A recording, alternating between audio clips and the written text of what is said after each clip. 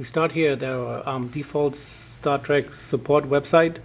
You go to technical info, latest product software, you scroll down until you see eSpinner. In this case we choose the English European version 109. We click on the button that says software.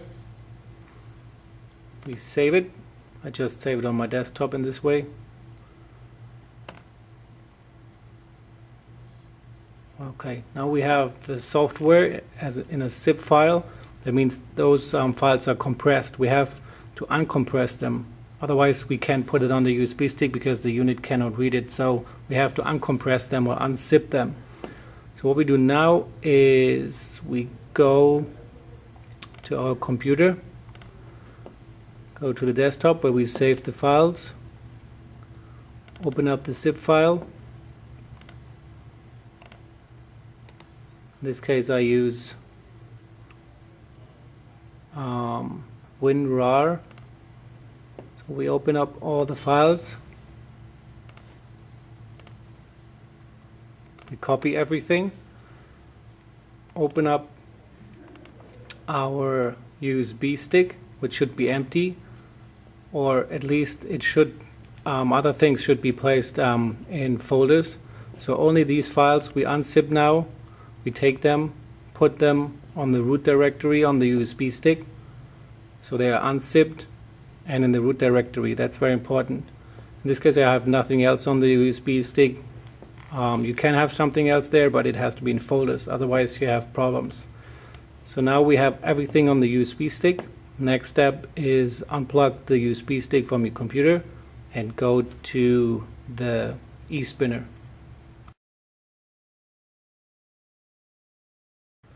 Now we upload the software into the display. You take a USB stick, plug it into the display on the left upper side. Display will recognize it and will tell you something about if your workout will be saved on your USB stick. You just say cancel. You press start. You go into the maintenance mode in the settings. 218 is the password. From here you go to maintenance mode. Then on the upper side, very top, you can see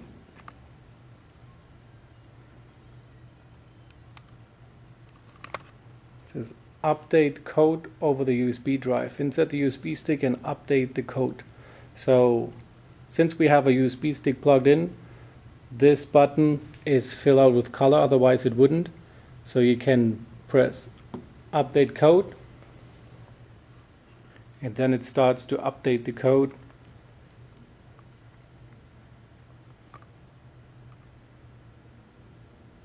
Which takes about 4 to 5 minutes maybe. Shouldn't take longer, and that's it. After that you don't have to even reboot the unit. It reboots automatically, so you don't have to do that. Just unplug the USB stick and you should be good to go.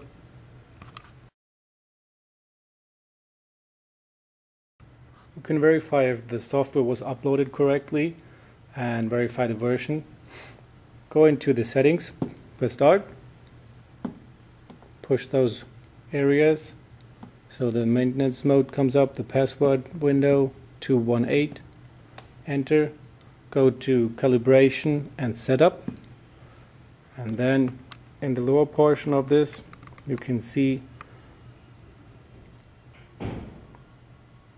the version, the build, the kernel version and things like that. So also you can see the Juno version. In this case it's B24A. If it says Juno invalid, you might have to replace the Juno card in this case. So this is just to double check what kind of software version you loaded onto it.